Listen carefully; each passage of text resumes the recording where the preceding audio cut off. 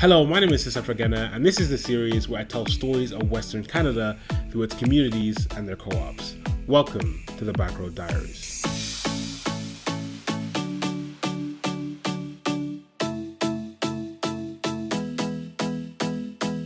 Today I'm in Westlock, Alberta, home of the huge Spirit Rec Center, the legendary Tractor Museum, and the Westlock Terminals.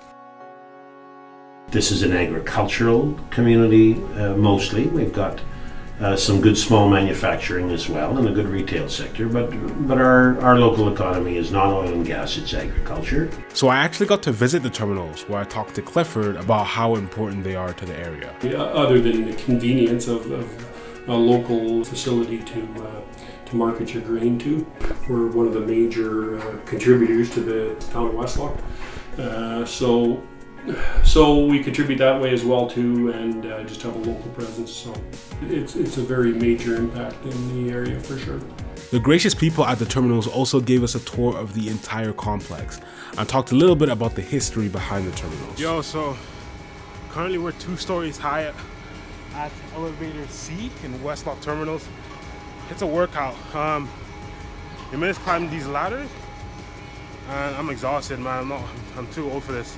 In 2002, all the big grain companies in central Alberta didn't see profit in operating grain elevators in these smaller rural areas. So what they would do is that they would not only abandon these elevators, but they would abandon the people that worked there. So the community gathered together and pulled in $1.2 million in equity to buy the Westlock grain terminals from Agricor and fund its operations. And it's been expanding ever since. It's just a symptom of when people need something and want something, they make it happen. I think Albertans are entrepreneurial and not those that will sit around and wait for government or someone to do it for them. If you want to make your community a better place, then you get up off your backside and you make it happen. And really, isn't that the essence of a cooperative? We need this service, so let's do it. That's how it works. See these buttons here? Yeah. You press that in, up, and this one's down. Okay. Okay? Is it you hold it or do you press it? You press it and hold it. There's a 2-second delay, so don't keep doing it. So I'm in this one-person elevator at the Westlock Terminals. I'm not gonna lie, I'm scared out of my mind. I did not know I was claustrophobic until now. They tell you to hold this button down. You good? Yep. So I can just exit now?